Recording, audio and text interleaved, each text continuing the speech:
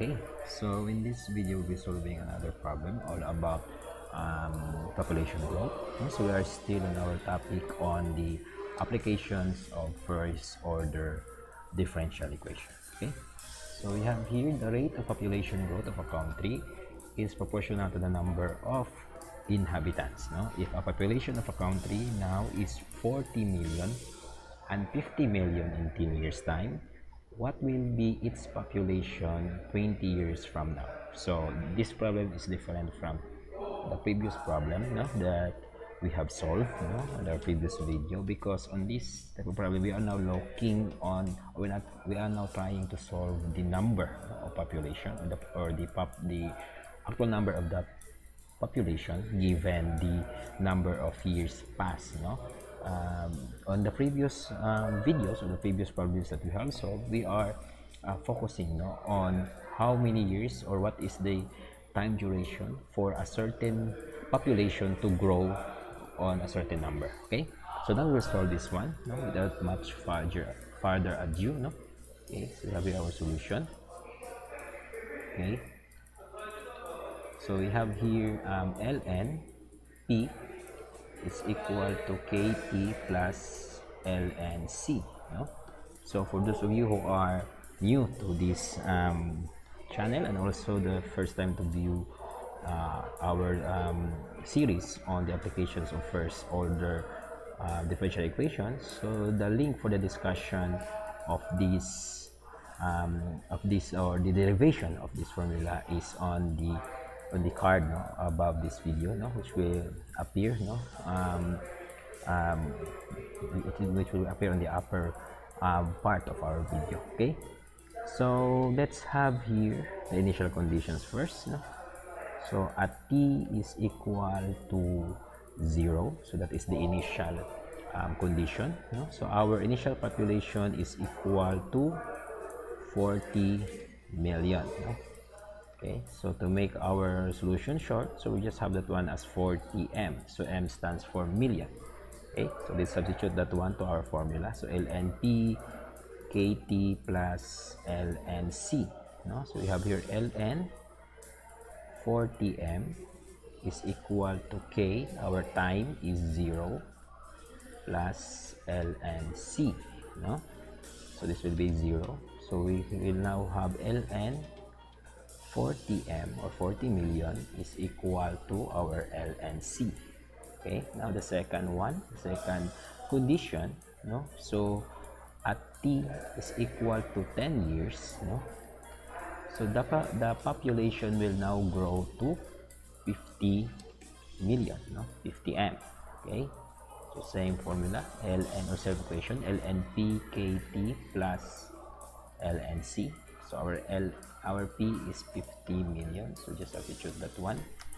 Okay, so 50m is equal to k, our t is 10 years, plus ln c, our ln c is equal to ln 40m. So ln 40m. So transpose our ln 40m to this side of the equation.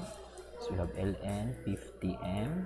So this is positive, this will be negative. So ln 40m is equal to 10k. Then using the property of logarithm, so we'll have ln 50m over 40m is equal to 10k. So this will be cancelled out. So we will have ln 50 over 40 is equal to 10k. So we simplify this one. So we have ln, so that will be 5 over 4. So the common divisor here will be 10. So 10k. So solving for k, so divide both sides by 10. Okay, so we'll have our k is equal to ln 5 over 4 divided by 10. Okay, so now at the next condition, in which now we will be solving the population. So at t is equal to 20 years, no? So we will be looking for our p, no? So it's the same equation, ln p kt plus ln c, no?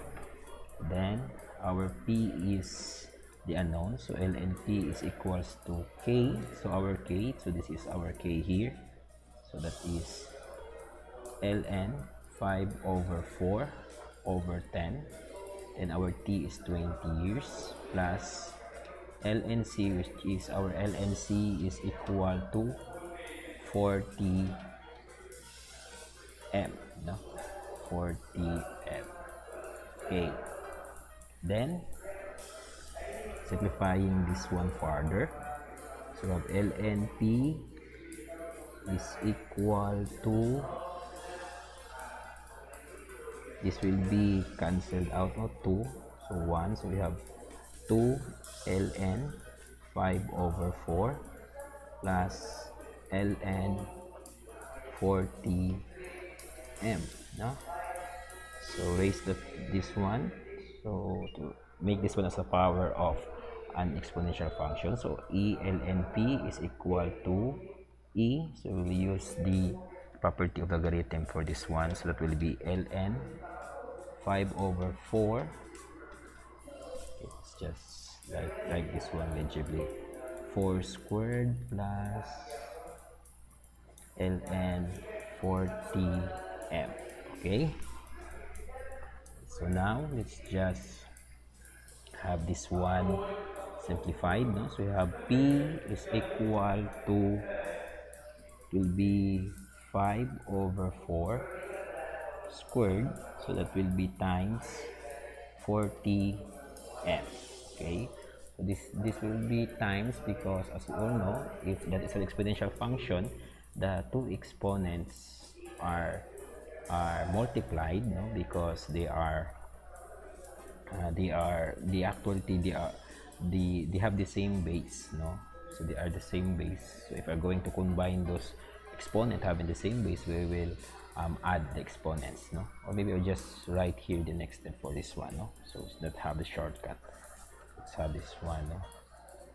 Okay, so what will really happen here is we have here e ln p is equal to e ln 5 over 4 squared times e ln 40, no? So this is ln 40m, no?